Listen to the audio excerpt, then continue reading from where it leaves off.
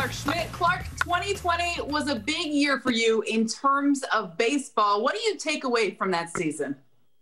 Yeah, I mean, it was, I definitely learned a lot. It was definitely, obviously it was an unprecedented season with all the extenuating circumstances with the COVID and all that stuff. But to be able to make it out the other end, have a healthy year, front to back, get all my outings in, whether it was at the alternate site or up in the big leagues, it was a really good year. I took a lot away from it. I learned a ton, whether that was being around the guys or just working on my craft.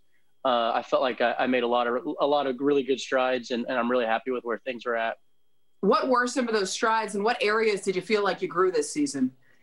Well, working down in the alternate site, it was really a lot of development. I mean, working with Sam Breen and Desi, our pitching directors, being with them day in and day out, having them watch all my throwing sessions, all my, bullpens and games or whatever it may be. It was way more hands-on. I got a lot of development that you typically wouldn't get in a year. You could work on things, whether that was pitch development. For me, I was working on my four-seam profile. I wanted to add a little bit more ride to my four-seam to complement my two-seam, and just continue to refine the command on my fastball. And being able to work down that on the alternate site was a lot of fun. And I felt like I made a lot of strides in those areas. And there's obviously some things I continue to work on, and those are the things that I'm working on right now. Just continue to clean the arm path up and continue to being able to repeat my mechanics late in the games are the big things that I'm working on right now, and just continuing to be a strike thrower and also just attack the zone and not kind of not be afraid to nibble around the corners. You talked about trying to get some more ride on that four-seamer. How do you go about doing so? What do they identify to help you get to that next step? Yeah, so there's a lot that goes into it. I think that with the way analytics are in baseball now, the way Edgertronics, Rapsodos, slow motion cameras, all the stuff that we use, TrackMans, I think that the pitch development is at a place where it's never been before. I think that if you really spend some time and really put focus on a certain pitch or whatever area you're trying to work on, you can really make a lot of improvement and gain a lot of ground. For me, it was kind of a lot of finger position and a lot of finger pressure on certain points of the baseball. So being able to work on the Edgertronic as multiple times a week, being able to be on the Rapsodo with these guys, they're so good at what they do. And I made a lot of really, really good strides with it. And I think by the end of the year, it was almost like a completely different four seam than what it was in the beginning of the year. So I was really, really happy with where I'm at with that right now. Is all the information ever too much, where you're constantly diving in and you're starting to think too much when you're on the mound? Yeah, it definitely can be too much. That's where I kind of fall back on what I said earlier. I think that in a typical season, when you're out this year being at the alternate site, you don't really have to worry about, results as much as you would in a normal season. So I could really, really focus and hone in on what I want my profile of my pitches to look like and what I want my mechanics to do and what I'm trying to do with the baseball, rather than just being like, okay, I really need to strike this guy out or get it out here.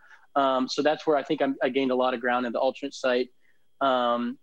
And I think, but in a normal season, it can definitely be a rabbit hole where you kind of pay a little bit too much attention to it, and then you kind of nitpick, and then you kind of get that ball rolling down the hill, and it's kind of hard to bounce back from. So you got to stay yourself from getting in those too deep of holes. But it's good to work on things, especially now during this time, during the off season. I think I put more work in than I've ever put in during this off season. I feel better than I've ever felt. So it's one of those things where I'm trying to keep this work in, continue to feel good, and kind of keep these weeks going consistently where I'm feeling the way I'm feeling. How do you manage how much you train and how much you throw in this off season, considering everything that went on in 2020 and not really necessarily having clarity as far as what's going to happen in 2021?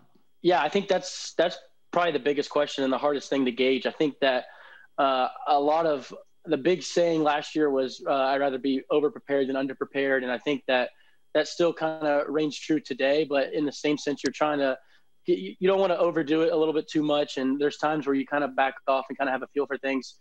But it's tough. I think nobody really knows when the season's going to get started. I think nobody knows if the spring training is going to get pushed back or not. We all hope that it's all going to start on time and the world goes back to normal. So I'm preparing as if it is. So I'm preparing as if we're going to have spring training normal time in February, and hopefully that works out. So for me, I'm just going to continue to put the work that I'm putting in, and then let those chips fall where they fall, and just know that I'm going to be extremely over prepared and ready to go when spring training starts. Has your confidence reached a new level, considering the fact that you did get some reps in the majors last year? You talked about some of the progress with some of your pitches as well.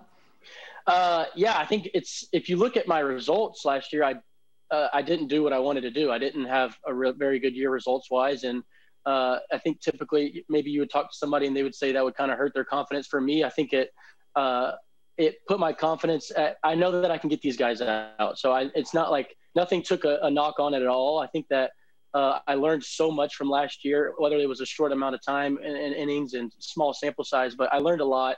And I probably would say it motivated me even more. So I'm at a place right now where I'm kind of hungrier than ever to get back out there next spring and kind of show that these guys that I can compete and help this team win a World Series. And I'm excited to come into spring training fighting for a rotation spot. That's something that means a lot to me. I think last year there was kind of some extenuating circumstances with the roster size and limitations and stuff like that, and me not being on the roster.